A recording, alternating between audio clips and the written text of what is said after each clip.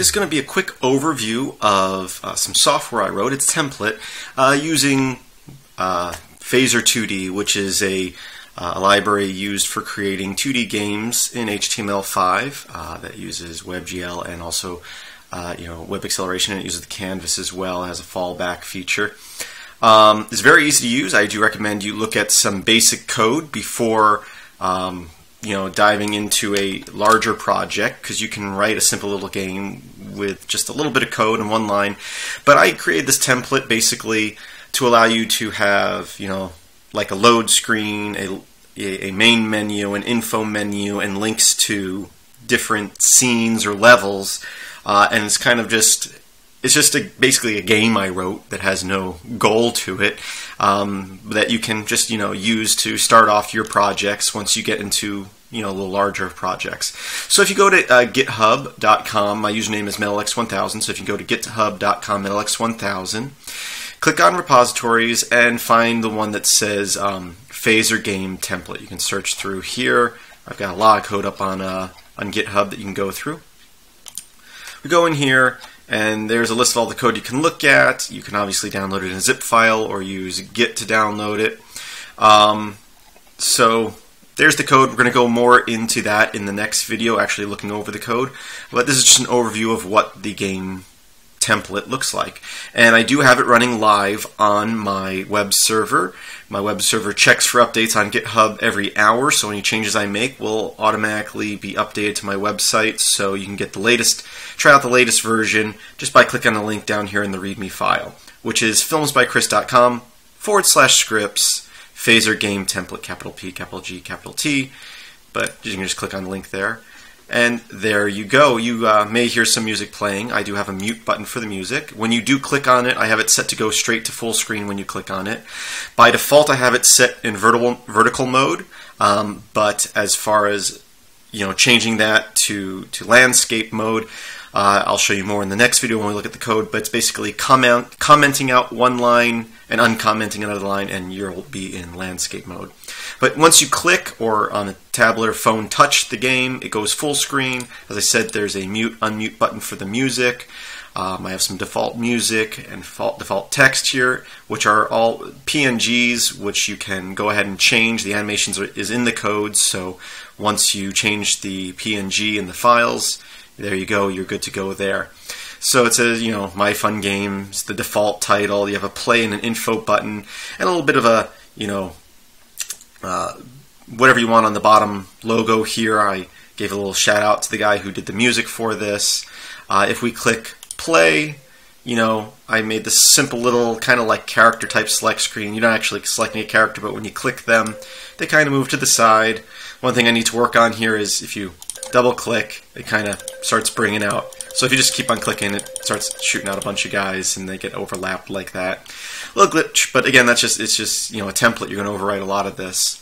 Click me will bring you into the game, and I just made a very basic level with a repeating texture down here at the bottom, an exit button, a title, and these characters I put in here. When you move the mouse over them, or on a tablet, touch them with your finger, or on a phone, touch them with your finger, they make a little noise and bounce up. Every so often, a new one will drop in from one side of the screen, and that's it. So I just wanted to give you basics here. You have, collision with the mouse cursor, collision with the ground. You have, physics with the gravity. Stuff that you're going to have in most games. You have directionals, and each character moves at their own speed, which changes every time they collide with the edge of the level. So this character might be walking slow now, and he might speed up or slow down more when he touches the other side there. You can see this guy right here is running really fast. So, really no goal to it.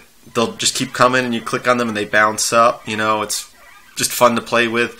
But I just wanted to throw something together that has a lot of the basic things you'll be using in a game. There would be music playing if I didn't mute it on the home screen. And again, physics, collision, different types of collision, directional change, character animation, all stuff you need in a basic game. So next we'll hit exit. You have a little exit screen here. You can click here to start over, and you're back at the main menu. I can unmute the music here.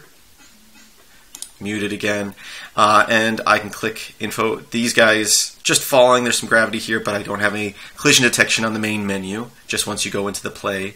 But if we click info, it brings up a basic info box, and this is all inside a very simple little text file, so you can easily edit the text file to edit the info of the game, and you can click on that.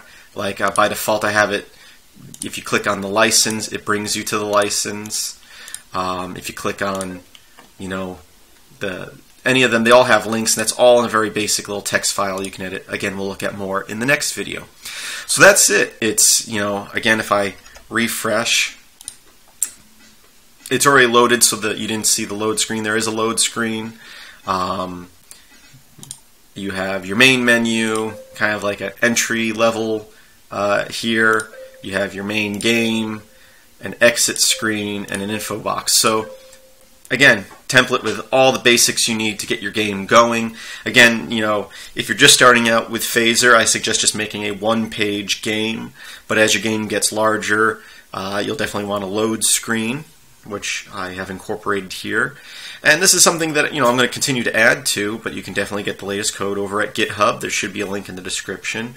I'm trying to think if there's anything else I want to say about this. I just wanted to show you it before we get into the code. So hopefully there's an annotation on the screen either to the next video or the full playlist. If you're not watching the playlist already, the next video we'll go over and just skim over and look at some of the code and play around with it. And I do want to mention, if you're unfamiliar with HTML5 game development, don't think that you need to have internet access every time you want to play this game. You can set games very easily by creating a manifest file that once the game loads on someone's tablet or phone or computer, if there's no internet connection, or even if the manifest file doesn't change, the game just loads locally. The only time it would reload is if you change stuff on the web server. So you don't need an internet connection after the game's loaded. You can close the browser. As long as you don't clear out your cache, the game will run on your computer locally without any internet connection. So don't be concerned about the fact that it's an HTML5 game, because HTML5 is a local, you know, it runs on your side. JavaScript is the main code that runs on the client side. That's one fear. People think you need a web server to run this stuff, and although that's the easiest way to distribute it, you don't. Another nice thing about this is you don't have to package it up. You don't have to worry about different operating systems.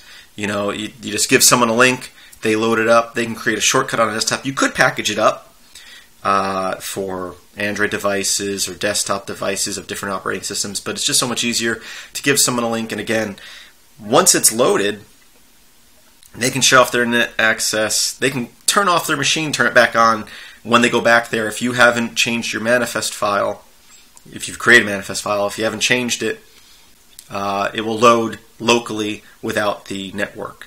And it also makes it easy to do updates, because you can change stuff on your web server and it will automatically change it the next time the person loads up the game. So keep that stuff in mind.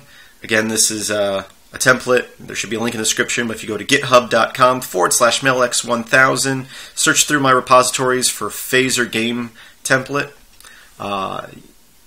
and just download the code and have fun. Again, next video we'll look at the code. Thanks for watching. As always, I hope that you have a great day. Be sure to like, subscribe, and share this video. And as always, I hope that you have a great day.